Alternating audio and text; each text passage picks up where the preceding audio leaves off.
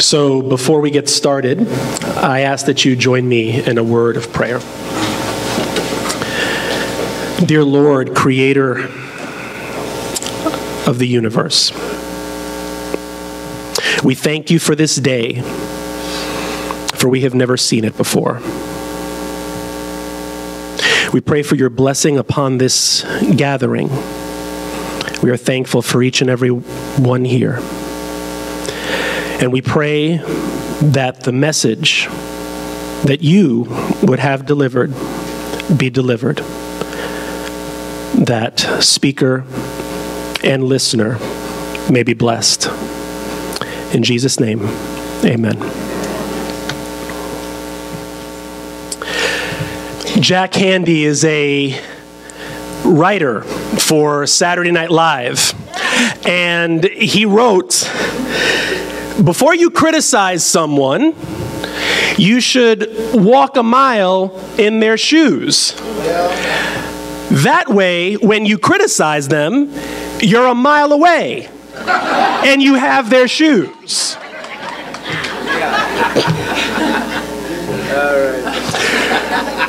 So, what is Community of the Word?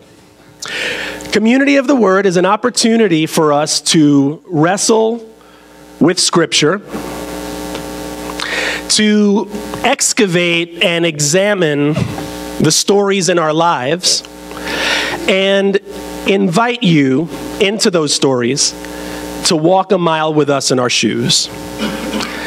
And so this message today is just an invitation for us to walk together for a mile in my story. And we're gonna take a stop at 3 different points on this mile. We're gonna stop at each third of this mile, and I ask you to take this walk with me. Take this walk with me. And if there's something in the story that resonates with you, if there's something in the story that is meaningful to you, if there's something in the story that touches you, then we are both blessed today. Is that okay? So can we walk together for a little bit? Would that be all right? All right, thank you. Community of the Word is a really wonderful opportunity for us to go deep in this way. And so I just want to thank this Community of the Word for being there with me in developing this message. And this is as much their sermon as it is mine. So thank you.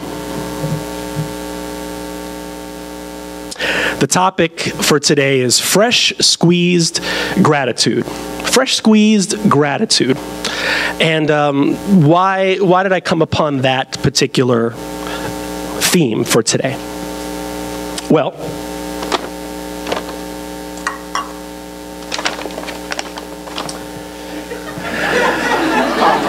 this is, what is this? It's a lemon. It's a lemon. So if I squeeze this lemon, what do you think is going to come out of it? Lemon juice. Let's test it.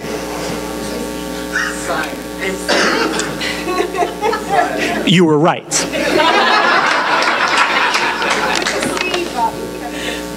Right, and there's seeds too.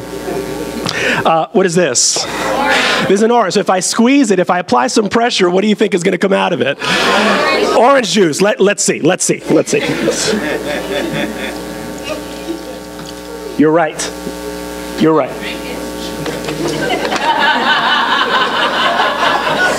What have we got here? A grapefruit. If we apply some pressure to this grapefruit, what do you think is going to come out of it? Grapefruit juice, right? Let's see. Let's test it. You were right. You were right. So that citrus-y goodness is what comes out when you squeeze it. So kind of what does that mean? What that means is when you squeeze the lemon, the only thing that can come out is lemon juice because that's what's in the lemon. When you squeeze an orange, the only thing that can come out of it is orange juice because that's what's in the orange. If you squeeze the grapefruit, the only thing that can come out of the grapefruit is grapefruit juice because that's what's in the grapefruit. When you apply pressure to these fruits, the juice of that fruit comes out. What comes out of us when we're squeezed? What comes out of us, you and me, when we're squeezed? The only thing that can come out is what is inside. The only thing that can come out is what is inside. When pressure is applied, magic does not happen. Our best selves don't come out under pressure just because we want it to. It is something that needs to be cultivated along the way so that when pressure is applied, what is good can come out. Does that make sense? Just say yes. All right. So pressure is another way of saying anxiety. We all experience anxiety. None of us escape it. We all have anxiety in life. That's what it means to be human, to have anxiety from time to time. Anxiety comes from the word anguish, and I looked up the root of the word anguish, and anguish, the root of the word anguish means to come from a tight place. To come from a tight place, a claustrophobic place. So what comes out of us when we're in those tight spaces? When we're in those anxious places, when pressure is applied, as it always is from time to time in our lives. I'd like, on this mile that we walk together, I'd like you to join me on 3 moments in my faith journey, 3 moments in my life journey where I was squeezed, where some pressure was applied and something had to come out. Something had to come out. And the first one is being squeezed into fear and shame. Being squeezed into fear and shame. The second was being squeezed into faith. Being squeezed into faith. And the last is being squeezed into gratitude. Notice the larger the fruit, the more pressure has to be applied.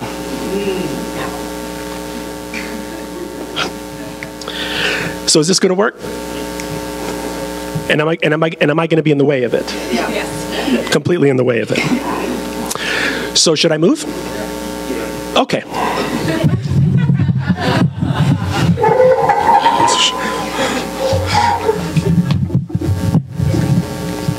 All right. Thank you. I know how to be brought low, and I know how to abound. In any and every circumstance, I have learned the secret of facing plenty and hunger, abundance and need. I'm going to focus on the hunger part right now. I'm going to focus on the lack right now. I'm not talking about physical hunger because I have been blessed in my life to never really be physically hungry. I've never gone to sleep hungry. I'm thankful to my parents for always making sure that there was food on the table. In fact, I have a love even now for Spam. No judgment. Because sometimes Spam was what was for dinner. My brother Tony is here, and he knows they used to call it, Spam gisao. Spam gisao was on the menu sometimes. I'm talking about a spiritual hunger. I'm talking about an emotional hunger that can sometimes present itself. I want to start by giving you just a very brief background on this scripture and just on the book that it sits in, Philippians. Philippians was written by the Apostle Paul. Philippians is called the book of joy in the Bible. It's one of the most joyful books, one of the most joyful letters Paul has ever written, because Paul has written some downers. And Philippians is full of joy. Full of joy.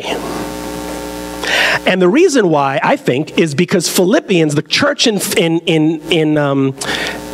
thank you, is the first church that Paul planted. It's the first church that he created. Not created, but planted. And imagine Doug leaving us for 5 or 6 years. No. And imagine, this is imagination. Imagine him leaving us for 5 or 6 years. Imagine the letter he would write to us. Imagine the letter he would write to us. He'd write a letter of love and joy and encouragement, wanting only what's best for us. That's kind of letter this is that Paul wrote. What was interesting about it is that he wrote it from prison. He wrote it from being squeezed. He was, and his companion were flogged. They were beaten unlawfully, and he was in prison, and he was being squeezed when he wrote this letter. The most joyful of his recorded writings comes from a place of being squeezed.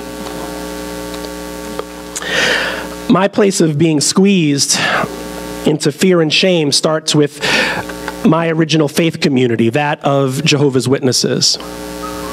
I've talked about this before in this space, but for those of you who may not know, I was a Jehovah's Witness from the age of 10 into my early 20s, my formative, not my formative years, but my early adolescence, all the way into my young adulthood.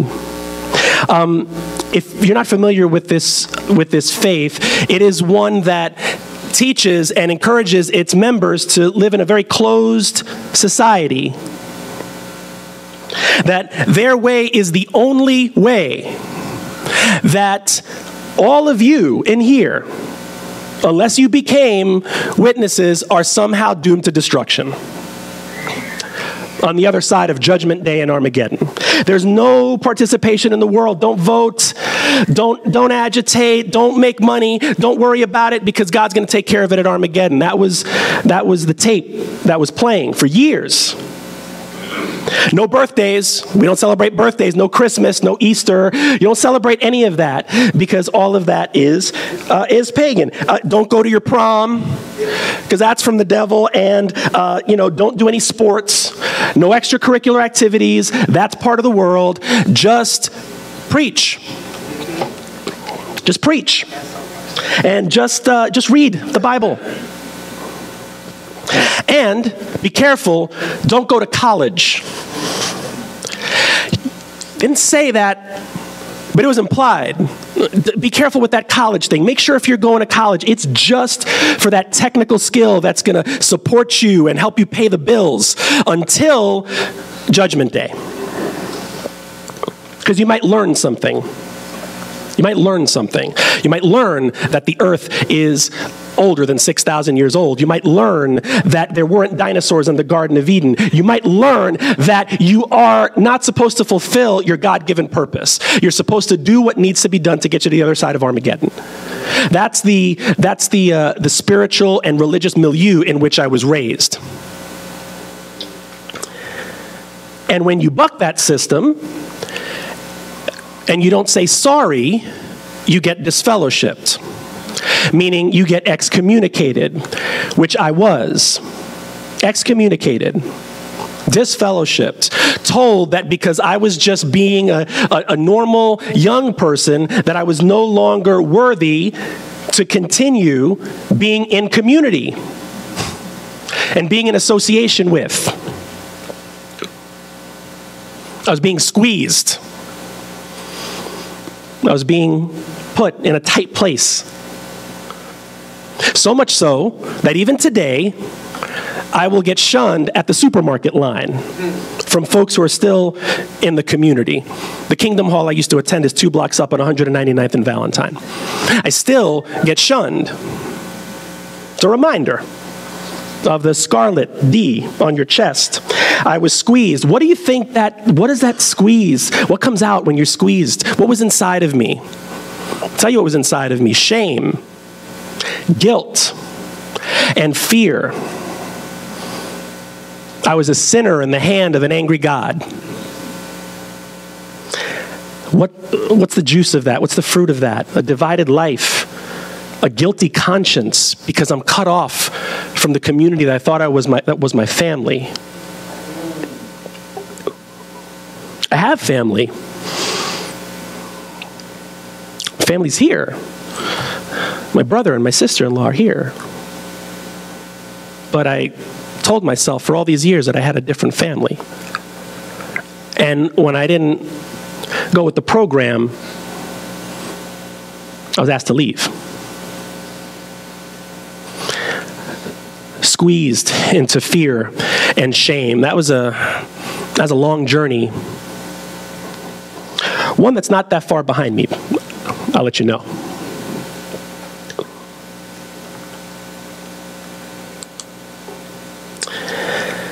However, that's just the first part of the mile. The second part of the mile is about being squeezed into faith, because the story doesn't end there. What you have learned and received and heard and seen, practice these things, and the peace of God will be with you. The peace of God.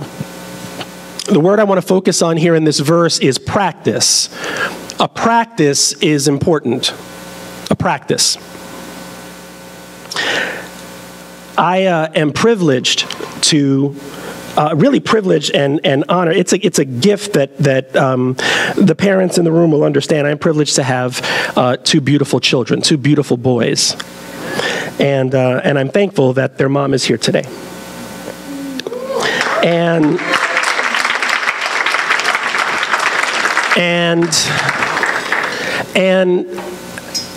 our journey together was not easy. And it was rocky and it was difficult for reasons that I expressed in a previous sermon. And if you didn't hear it, check the archive. Check the archive. It's in there. It was juicy. But the short of it is that it was time for us to move on. It was time for us to move on. It was time for us to go our separate ways, and it was time for us to no longer cohabitate, to no longer live together. And when you move on under those circumstances, it's painful. There are stories that you start to tell about whether or not you are a failure. And just as importantly is the financial pressure that comes when one household and one income becomes two households and two incomes. Judy and the boys moved to New Jersey, and within a couple of weeks, she was blessed to find a home, a job, and a car. And I'm thankful for that. What I was wrestling with at the time was, how am I going to afford this? Because I want to support my family, I want to support my children, but I also have to pay my own bills.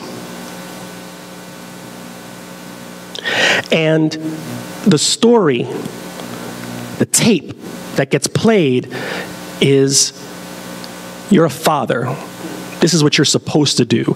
You're a man. This is what you're supposed to do. The manhood tape starts running, and all the expectations that come around that. And I was far from being married to my wife.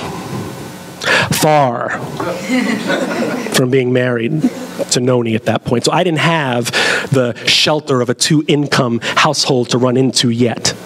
We're a long way from that point. In fact, what she often says to keep me humble, to keep my big head from getting any bigger, is, it's a good thing you're cute, because this thing was not destined to work out. It was not. There was no guarantees.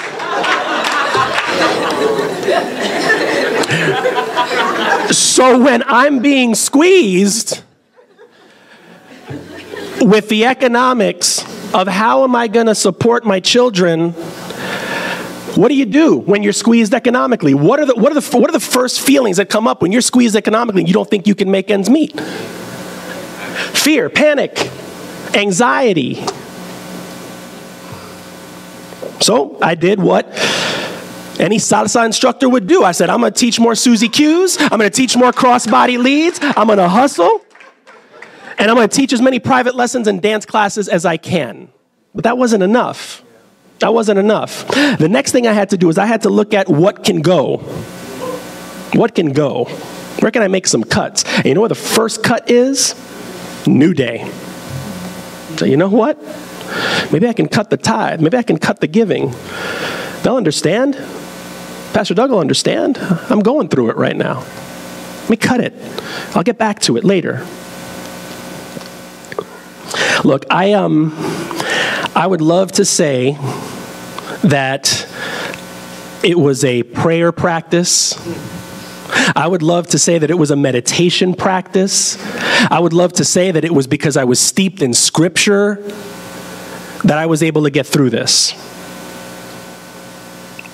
But those weren't my practices. The only practice I had was giving. Was giving faithfully, was giving consistently. God didn't show up in a dream. God didn't show up in a scripture. God didn't show up, and God just said, keep giving. Trust, give. And I had to get squeezed into some faith in that moment. Because it's not faith if it doesn't get tested. If it's not tested, it's knowledge. You know it. But if you don't know, that's when it's faith. And so I sat down with the books. I sat down with the calculator. I said, man, all right, I'll keep giving. I'll keep giving. It was my practice. And it was all I could hold on to in that moment. But guess what? I mentioned action. I had to take some action with that too. So I went into the office and spoke to my boss. And I said, it's time for a raise. And I was loath to do that. And it was a fight. But it was granted. And it was just enough. It's just enough to cover the gap. It wasn't manna from heaven. It was the right time. It was taking action after standing in a faith commitment. And God delivered me through that. Squeezing into faith means sometimes trusting in your practice, seeing it through, even when you don't see the results. Now, if this topic bothers you, if it wrestles with you, because I know what you're thinking. Some of you are saying, that's good for you, but I'm trying to rub two nickels together. I'm trying to work 3 jobs just so I can pay my rent. I did some work 2 months ago that I still haven't gotten paid for. I know what that means. I know what you're going through. I get it. I get it. If this bothers you, if this sort of confronts you in some way, I invite you, join us in our Faith and Finances growth group. We'll tackle it together. We'll wrestle with it. We'll test it. See if it works.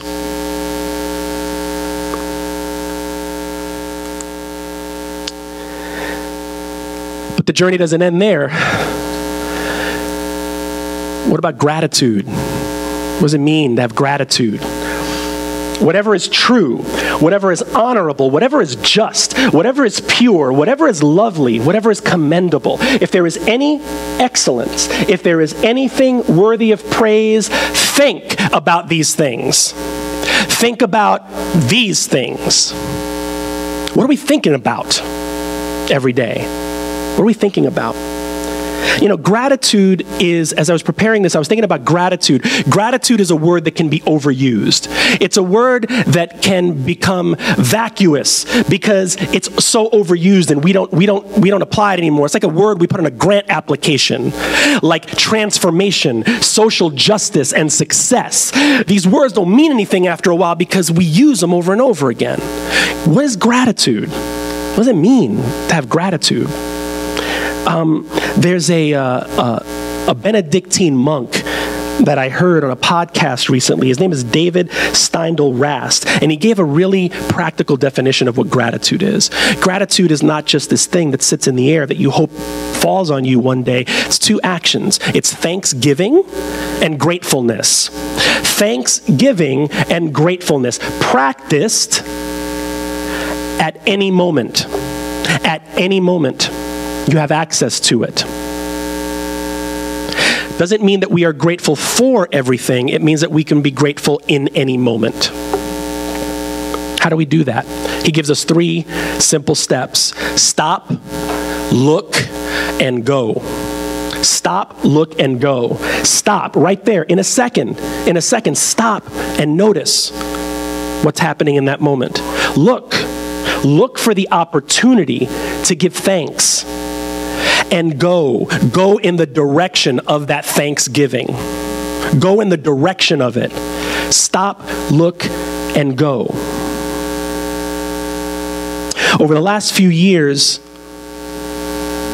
my home life has been great. I am thankful to be married to an amazing woman. I am thankful to have an incredible family and have incredible children. Things are not perfect, but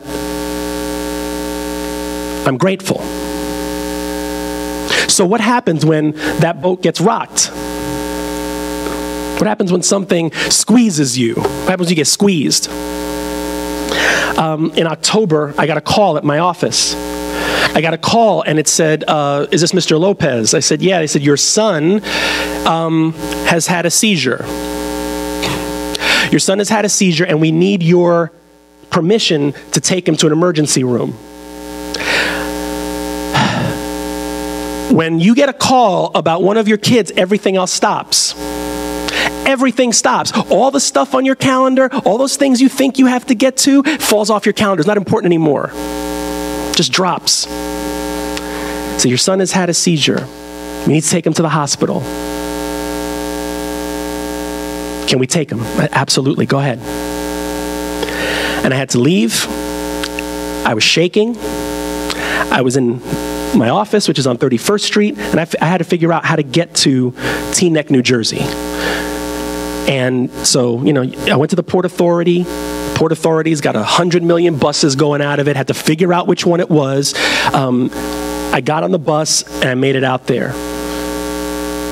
And Judy was on her way from work.